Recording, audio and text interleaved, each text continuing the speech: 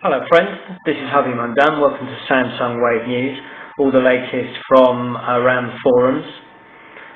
First of all, I can show you a new theme, which is called Orange, probably because it's from Orange, and it is orange.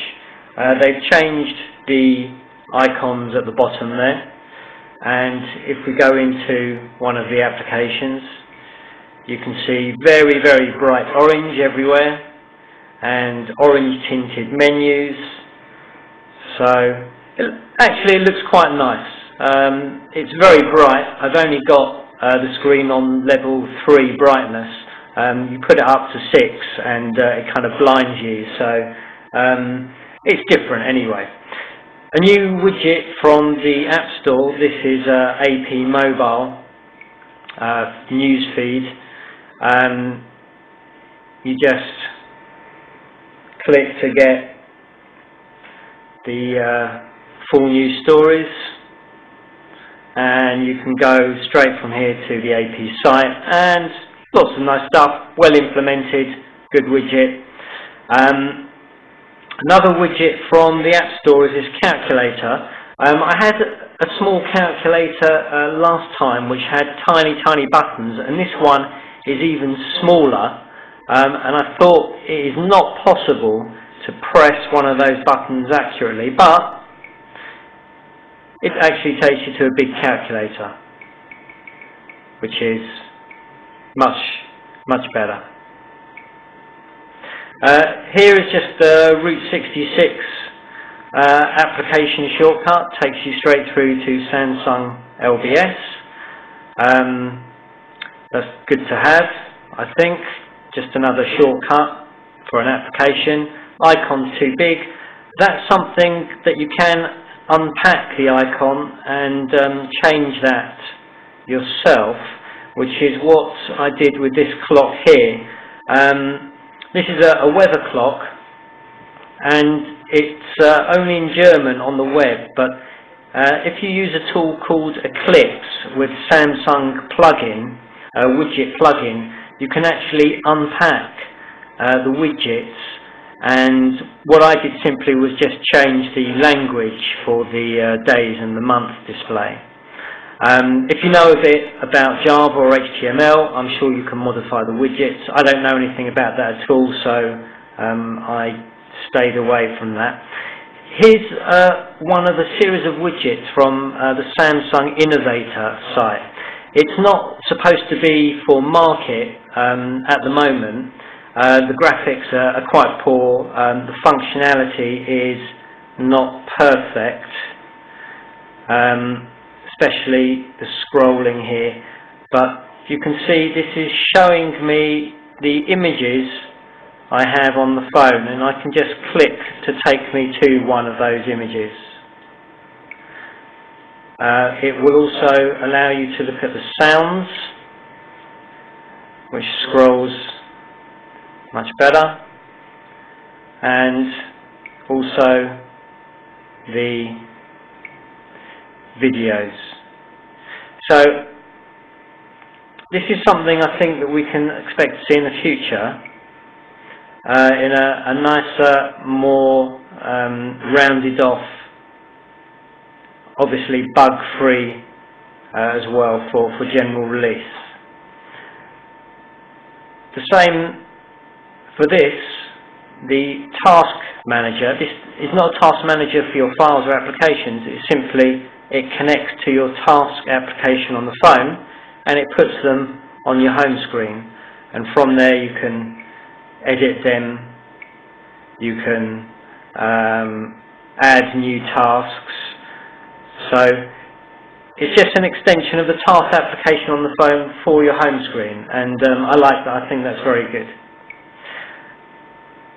Another one is Files, which lets you browse through your files straight from your home screen, and it says here create file directory, but I don't think that is functional at the moment. Oh, okay, we can indeed enter a directory name and create that, and there we go, we can make create a file.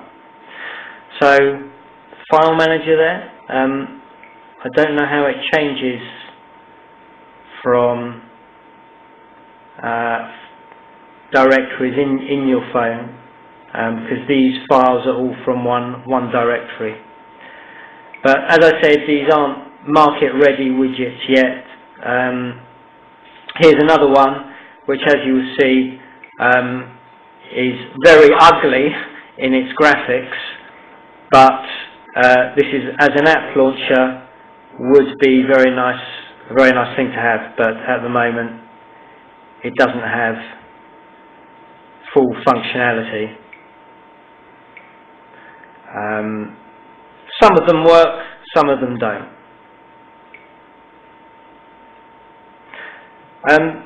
Something I did, I've shown you this before, but I've just changed now the icons and shortcuts to make this shortcut launcher personalized. Again, you can do that without any knowledge at all of programming, just cut and paste URLs and icons, so that's something you can do very easily. Another way of having your icons in your desk is this icon or bookmarks carousel. I can't remember what the guy called it. He's a developer over in the French forum, and I don't think it's the best way of having icons on your desk, but the graphics are very nice. If you can see, it kind of rebounds and bounces each time. And I think he's got about 20 or more icons, bookmarks. Anyway, nice graphics. Some more clocks. This clock here changes when you tap. Here is a translator. Uses Google Translate. You can choose the languages, and the translation comes up in tiny writing underneath. So again, that's just one of those projects that needs improving. Another clock that changes. Another clock. So we've got lots and lots of clocks, that's for sure. Applications. There are a couple of new applications, and especially these dictionaries, which are really excellent dictionaries, and all completely free. So I don't think you could want a better dictionary than these here. Very good. Very good dictionaries. You can save in your vocabulary, and there are English Spanish, English German, English Portuguese, English French, English Italian. Just one other application which I've been waiting for is a compass. Looks nice, but does it work? I don't know. I've been trying it outdoors today, and it doesn't seem to respond very well. If that's north now, then it should turn around. Maybe I have to recalibrate the compass on my phone. I'll do that and see if it gets any better. Talking about the navigation, you may have seen that Route 66 are offering all Samsung Wave users a free, well actually not exactly free, it's a lifetime upgrade for €30 in the European region.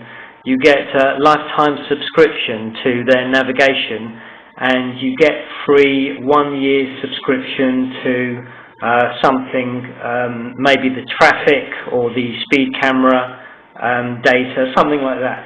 But anyway, the normal price for 1 year subscription in the European region is €40. So €30 for a lifetime subscription has got to be better.